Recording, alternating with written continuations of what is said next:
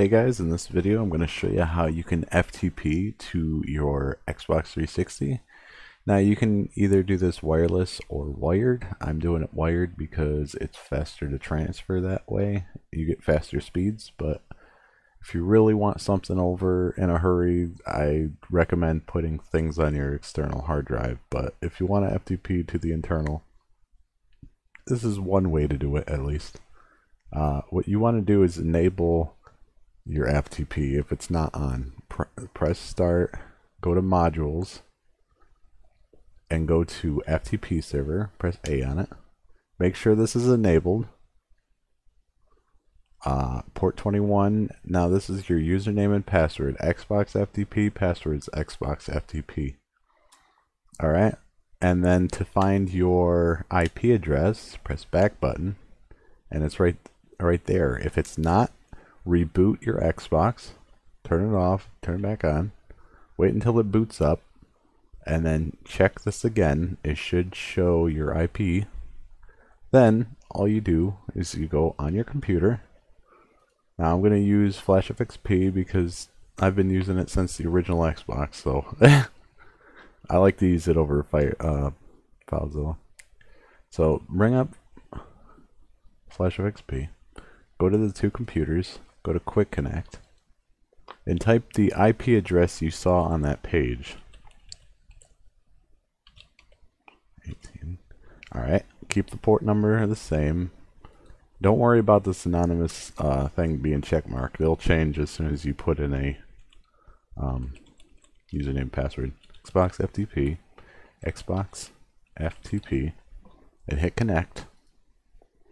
And then you'll see your system. This is your external hard drive.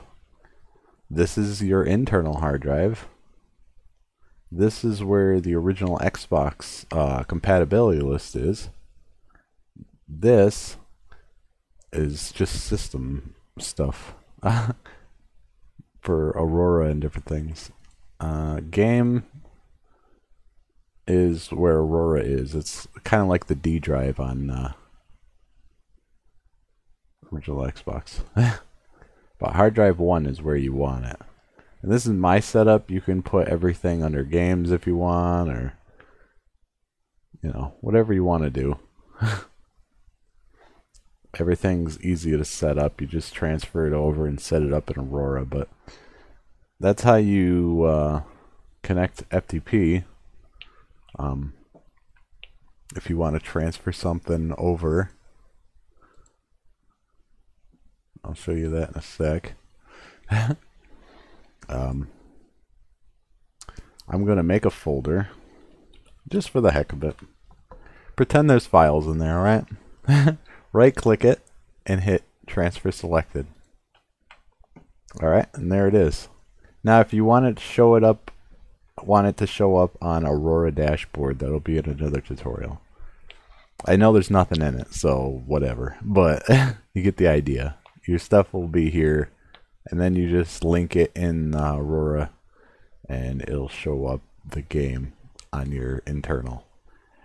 And you can have your games in any folder and just have Aurora scan it. So alright, I'm gonna right click this and delete because I don't want an empty folder.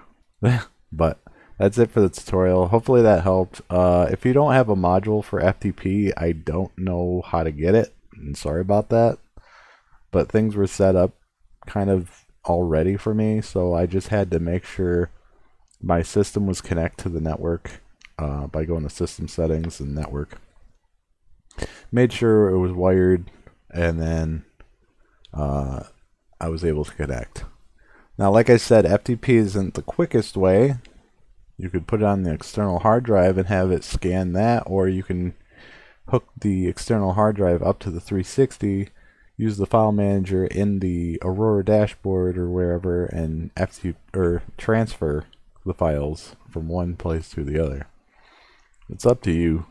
There's also Xbox Neighborhood app you could use, but I think that's way too slow and a lot of setup for nothing. I prefer this because you can see like the transfer speed and all that.